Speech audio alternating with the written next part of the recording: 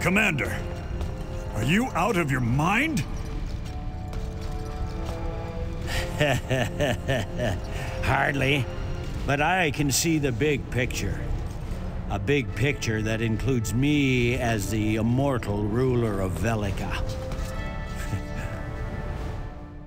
Today I am reviewing TERA. It's been out for a week now and I've got to level 38, so it's probably about time I gave you my views. As always, I shall begin where I always do with my full reviews, widescreen and multi-monitor support. Don't you see, Samael? The Argons are trying to turn us against each other. Of course they are. That's good strategy, but you think too small. Widescreen and multi-monitor support are extremely good. All resolutions are available in the options menu from the get-go, with no tweaking required.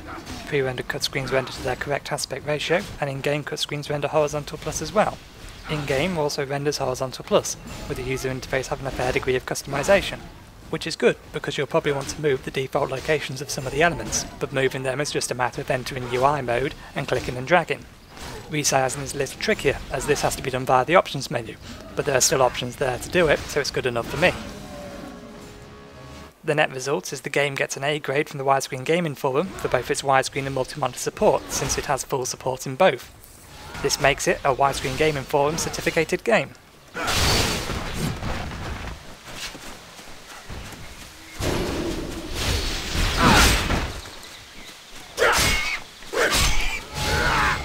The game itself is an Eastern MMORPG, with the visual style reflecting this. The graphics are sharp and use a vibrant colour palette. The textures look good for the most part, but some lack the detail when viewed close up. The levels are generally well constructed and extremely varied, ranging from a lush fantasy forest to wide open plains to desert ruins.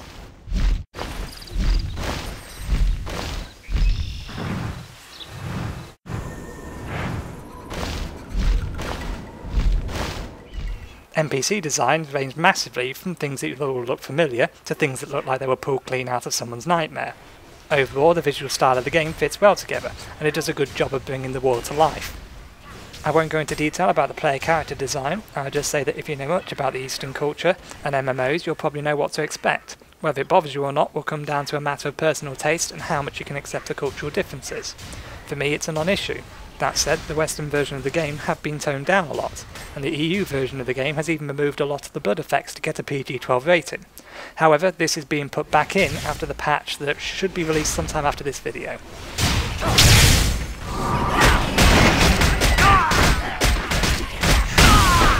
The game's audio adds to the aesthetic nicely. The music changes depending on the strength of the monster you're fighting, as well as the area you're in, and the sound effects sound appropriate as well. There is voice acting in the game, but it's limited to NPC greetings and cutscenes. It's hit and miss, but the voice acting in the release version is a lot better than what was being used during the beta, which was laughable at points.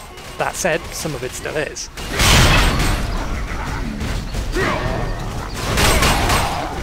The game has a number of stories to tell, from the main overarching story to the mini ones found in each question area.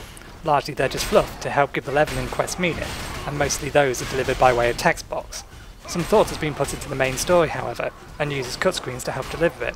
That said, the majority of it is still presented by way of quest text, which, if you don't read, can make the cutscenes a little confusing as you'll be missing out some of the context.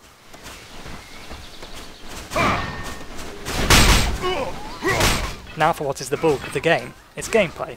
TERA is described as an action MMORPG. What this means is that your position, your aim, and most importantly your timing matter. The game does still bind skills to hotkeys, but there's not much you can do about that. No, what's important is that skills don't automatically hit regardless. Instead, you hit if you hit, or if you're a poor shot or the target gets out of the way in time, you'll miss. The whole system, when played right, makes the combat a whole lot more dynamic. Sure, you can still stand there and just mash buttons, but sooner or later you'll be punished for this approach.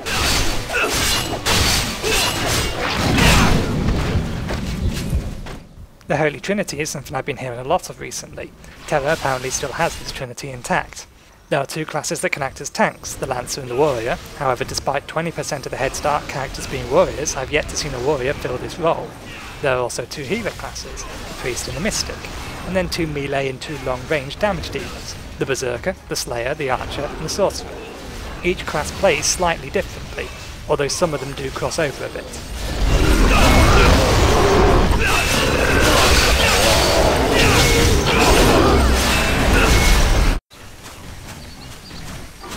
Besides the combat, the game maintains a lot of the trapping of most MMOs. The second you start, you'll see a large red floating exclamation mark indicating the NPC in front of you has something for you to do.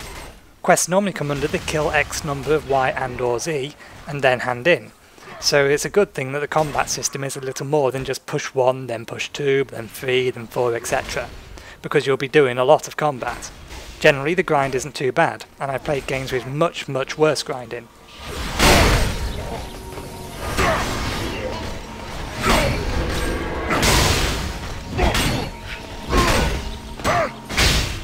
The last thing to mention about the combat are BAMs, or big ass monsters. True to their name, these mobs come in sizes extra large to huge. Most BAMs are extremely powerful, and some can quite easily two-hit some of the weaker classes. They're designed to be taken down in a group. That said, it is possible to solo them. Every class can solo a BAM, but it takes a lot of time, somewhere between 5 and 10 minutes, patience, a good understanding of the combat system, and extremely good timing. The game does have dungeons or instances, and they're largely what you would expect from an MMORPG. In TERA, the mobs inside are split between powerful regular-sized mobs to BAMs.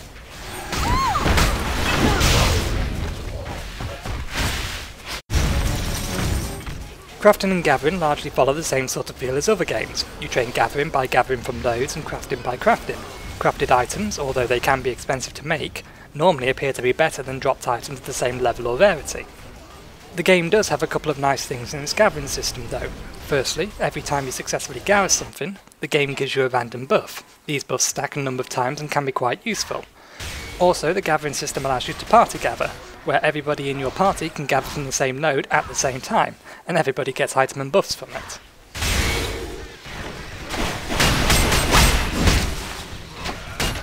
Last thing to mention is the game's endgame. Unfortunately, I've only had the chance to get to level 38, so the following information is second hand. Largely, the current endgame consists of 7 dungeons, 3 of which are hard modes, repeatable daily quests, battlegrounds for guilds to control areas of the map, and most interesting, a political system. The political system allows guild leaders to apply to be a Vanarch of one of the 15 provinces of the map. The Vanarch can set taxes in these areas, enable and disable special NPCs, and apparently turn PvP on and off. The next major patch should add more dungeons to the endgame, add rifts and raids, with the one after that including server versus server content.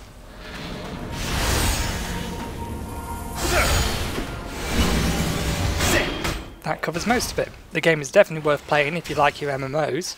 You do have to get to about level 15 or 20 before the game really starts getting into its stride, but it doesn't take long to get to that point. If you're not sure on MMOs, then I would say give it a try one way or the other. You'll definitely get more time out of TERA than you would out of the single player most AAA games nowadays.